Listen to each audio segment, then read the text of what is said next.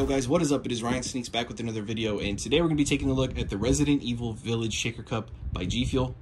I was really happy to get this one here in the collector's box. That was the only way you're able to pick this one up. The only downside to these Resident Evil Village Shaker Cups, the same as the Lady Dimitrescu in the back, is they didn't use a gold top. They did like this yellow, which I guess is okay, but a lot of people thought it was going to be gold like that Carnage Clan one back there. But it is what it is. This is what we got.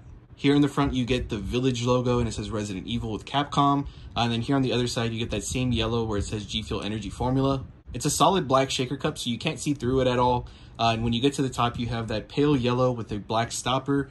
And when you open it up here, you'll see that you get that same yellow as your insert.